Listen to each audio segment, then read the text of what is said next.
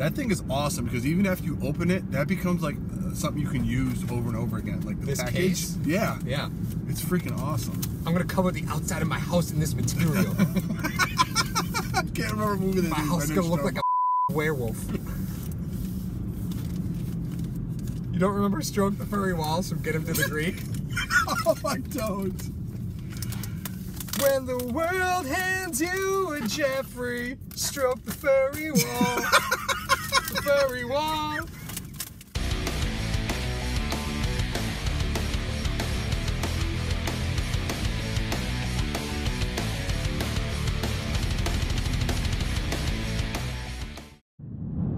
Smash the subscribe button now!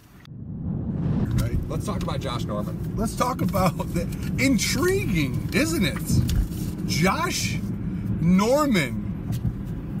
Josh flipping 31 years old, gonna save Washington a ton of cap. Oh yeah, that was a bad contract, man. I get why people did it. McDermott's defense makes D-backs look really good. His defense makes defensive backs look great.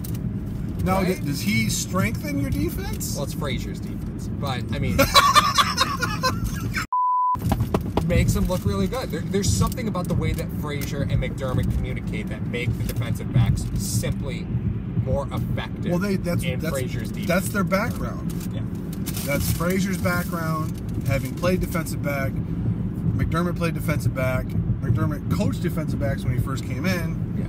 So that's where the communication is paramount on the back end for McDermott and Frazier. So bringing a guy in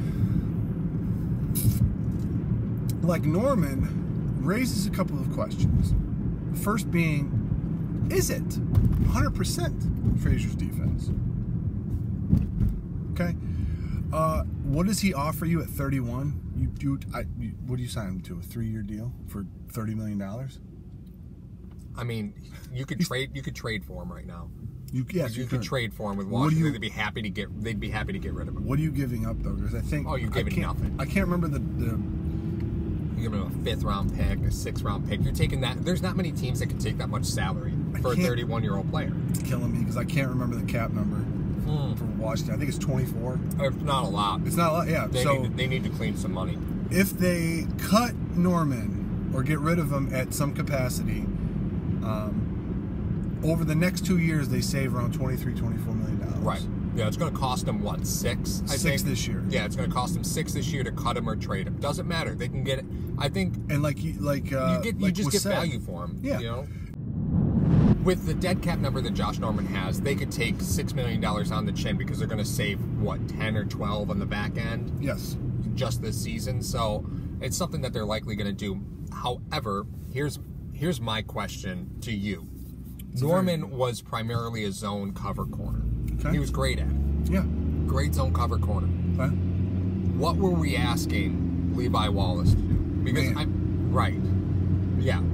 So from a schematic standpoint, is there a fit? Because you have Trey playing man. You asked Levi Wallace to primarily play man on the outside. So and truthfully speaking, that's probably one of the reasons why you were able to bring in what? I'm waiting. Okay. One of the reasons you're able to plug and play the players that you were on the outside is because in college, these guys are primarily playing man. Yeah. They don't really play zone coverage. You're a better athlete than they are. We're going to play man up. Right. So my question is, how much of a fit really is Josh Norman? Because you're not playing man. You're not playing zone on the outside. And McDermott did a ton of zone at Carolina, but you're not asking him to do that. Okay. Couple things. Mario Addison, Charles Johnson, Julius Peppers, Starla Tulele, Coney Ely was the front that he had in Carolina. The 4-man front that could generate pass rush. Right? Even though they didn't get a lot of sacks, they generated pass rush. What does that mean? You weren't blitzing. The reason why you see a lot of man for the Buffalo Bills is because they're blitzing, because they're not generating pressure with their front 4. Okay. You move Milano to the middle, put Edmonds on the outside. Now you're only rushing 5. You could generate pressure and still play zone behind that. Okay. You can do that with 5 coverage. That'll run a 5-man pass rush. Yes. That will give you the option to do that. Now, the reason why the Bills were putting Wallace on an island and White on an island, I believe for two reasons. One, they wanted to see if the kid could cover man, even though that's what he did in college. Could you at the pros? It's a different animal. The other thing is this: they were blitzing a lot more than they usually do. That McDermott likes to. That being said, when you blitz, it's not all the time, but 90% of the time, you have to play man behind it. I think if they're able to get certain pieces up on that front and generate pressure with 4 or 5, you could sign a Norman to play zone behind it, which helps your team. Now, is he completely dependent on? Is Norman completely dependent on playing zone? He could play some man. I mean, he's a formidable corner. Now we're just talking about an addition of a cornerback that has familiarity with McDermott, and I understand that. If they don't sign him at all, they don't even talk to him, am I cool with that? I'm fine with that. I like Wallace. Wallace played phenomenal. Yeah. But you can never replace experience like that. The experience that Norman has and the pedigree that he has going to a Super Bowl and playing in a Super Bowl and playing in the playoffs. And doing let's not forget that Norman created quite the headache for Carolina. So, I mean, the conversation could be had that he's not a culture fit because of the headache that he created in Carolina demanding to be traded. Because they tagged him and he demanded to be traded. Yeah. And then that left that team in a lurch. They ended up just drafting a bunch of cornerbacks and they all had to start. Which is interesting enough because that first year, McDermott couldn't make it work with all the corners that he had. Yeah. So what is the X factor in Buffalo? Is it Trey White or is it Leslie Frazier? I think it's Trey. I think Trey gives you so much versatility. I understand that, and to be able to say, listen, Trey's playing man on this side and playing zone. You're going to play zone on the backside with Josh Norman. Offers your defense versatility. The quarterback can't read that. We've seen the Jets do that with the Rex Ryan years with Revis. They play 10 on 10. Yep. You man him number 1 all day. Yep. That's all. Your only job is to man him up. We're going to play 10 on 10 over here. Maybe some zone blitzes, some zone concepts, everything like that. That's what we're going to do. So, well, let me ask you this. So, if you're looking at trading for Josh Norman, and there's the familiarity factor, right? Yeah. Why wouldn't you trade with Pittsburgh for Joe Haden? It's going to cost about $10 million this season. Pittsburgh's got to clean some cap. He's 31. So he's got in the same boat. I mean, Haden can play man and zone still. Think about that defense. You got Haden on the right side. You got Trey on the left side. You go from playing 10 on 10 to playing 9 on 9. I mean, you want to shut down the run. 3 years ago, Haden, I would take. Really? I just think... Well, Norman doesn't have a lot of injury concerns, does he?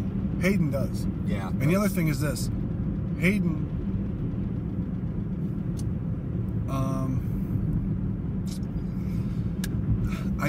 ever since he's left Cleveland, I think he's been very, very ineffective.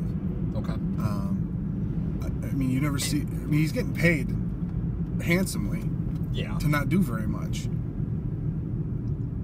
mean, is that the product of the defense? I mean, good corners don't get thrown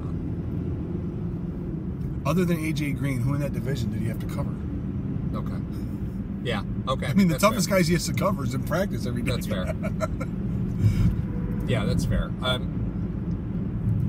mean, I'm just saying that we're talking about veteran players who can come in and take over that other... I would understand it. I would get it. I would understand it. Yeah. That you have now another rotational player that you can come in if the Patriots or the Jets happen to go 4 wide. That's what happens. Now you have a Levi Wallace. Now you have Trey White, and you put Hayden on a corner. You put Teron Johnson on. Well, and that's what happened with the Bills. It was real easy to spread them out because their depth at the position was just so thin. Yes. Once they lost Teron Johnson, then they were just trying to stay afloat at the position. Because we've highlighted many times about Micah Hyde. Poyer's better playing over the top. So that's what you got to do. You got to try to find another corner somewhere. Either you draft one. You know what? It's funny because I keep seeing all the draft. I know the Bills don't need one.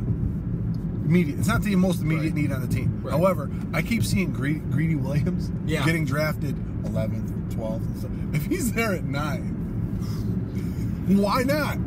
Why not? I mean, it'd be interesting to see those card games with Trey White from LSU, Greedy Williams from LSU, and Levi Wallace from Alabama. Yeah. Going back and forth with each other. Oh, stop it. It'd be like Leonis McKelvin Post game speech therapy class. He's like Nine Gnome from Star Wars.